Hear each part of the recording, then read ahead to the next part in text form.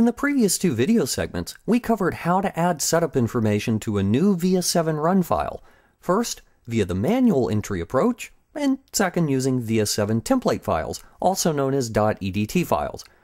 Now we want to cover a third approach, using a simple copy and paste function. There are actually two ways to copy and paste. The first involves first entering all the setup information into an Excel worksheet. What I'm showing you here is the basic format for a relative standard curve run. I'm using 7 column headers: well, sample name, target name, task, reporter, quencher, and quantity. Be sure the spelling of the headers is exactly as you see here. Below each column header, I've entered the appropriate information for the various wells. Now all I have to do is highlight this whole section and copy using Ctrl+C. Next, I go to the ViiA 7 software. I'll click Experiment Setup. This is a relative standard curve run, so I make sure that option is selected as my experiment type. I skip the usual step of going to Define and manually entering target and sample names, and instead I go straight to Assign. Then Well Table.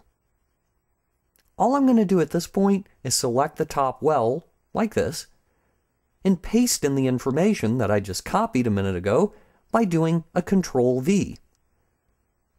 And that's all there is to it.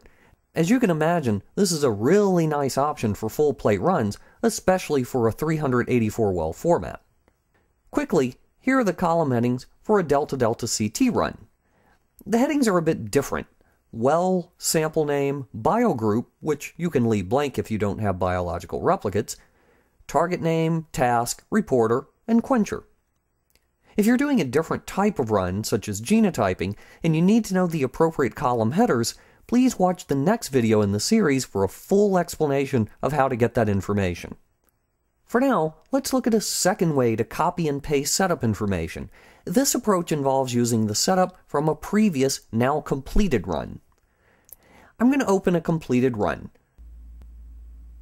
Say it's this 96 well standard curve experiment. Next, I'll initiate a new experiment by going to New Experiment, Experiment Setup. I'll choose 96 wells as my plate type and confirm that standard curve is selected. As before, I'll leave everything else as it is. I go to my navigation tabs at the bottom of the screen and select the completed run file. Now I have a choice. I can go to Setup, Assign, and use the plate layout here, or I can go to Analysis and use the plate layout here. Either way, same difference. I'm going to choose the first option. Okay, you can see that the only assay assigned to this plate is RNase-P. I have 2 sample names, 5K and 10K, plus I have several wells that contain a standard curve. Let's say I want to transfer the information for every well on the plate. By the way, I could of course choose to copy just a selection of wells instead. Now to do everything, I select the top left box. Then I right-click anywhere in the plate map and choose Copy. I next go back to my navigation tabs, and I choose the new run file, and remember that's the one I want to set up. I navigate to Assign, and then select only the first well where I want to paste the setup information. In my case, that has to be well A1 since I'm transferring an entire plate's worth of info. Now I right-click once again, and this time choose Paste. And there we are. Notice that all the setup information from the copied wells gets transferred. The colors are different, but that's only because the default colors get selected. You can always go back to Define and alter those choices. Notice that the gene and sample names have been added to the plate as well. Now that said, run method information doesn't get transferred. So if you used custom cycling conditions in the first experiment, you'll need to change those manually in this file. One quick note about experiment properties.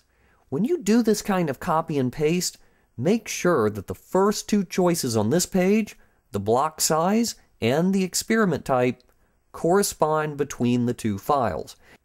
And remember, once you transfer all the well information you'd like, you're free to manually alter the new file as you please before starting it. Well, in the next video, we'll look at the fourth and final way to get setup information into a new run file, by importing text or CSV files.